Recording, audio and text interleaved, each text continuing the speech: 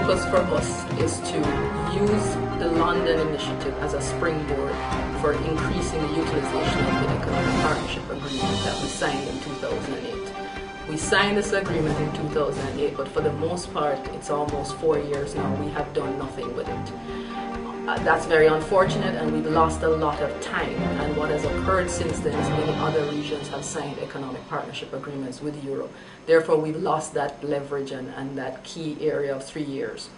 What we're hoping to do is through the business forum that will be part of the London Olympic strategy, we're bringing across many companies, agro-processing, creative industries, design, music, etc., to London, and we're going to have business-to-business meetings, create the kind of investment framework for businesses to be able to engage with potential marketing opportunities in Europe, not just for London, but across Europe as a whole.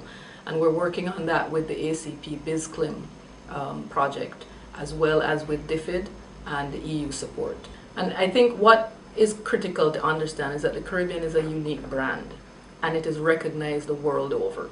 If you look at our music, with the Bob Marleys, the Rihannas, the Burning Spear, Steel Pulse, you name it, our music has transcended what has been a very small region and has basically captured the imagination of the world. You look at Wyclef Jean as well. You look at the Spanish music coming out of the DR. You look at Zouk. And if you also look at our fashion, you look at our sports, which is what we'll be leveraging during this Olympic era. We look at Usain Bolt. We look at Kirani James. We look at Johan Blake. 5 of the top winners of the 100 meters are all from Jamaica in every area. I think it's critical to understand that this is the only region where you can find every culture represented, and that there are no issues of who is a minority and who is not. We blend and create a cultural uniqueness that nobody else has. And it is that brand that is recognized. There's actually a very interesting historical fact. In 1763, when after the 7 Years' War between Britain and France, France lost. And Britain asked them told them they had to give up something. So it was either Canada or Martinique. France gave up Canada for Martinique, because it was that important to them in terms of the sugar, in terms of their exports, and at that time sugar was king.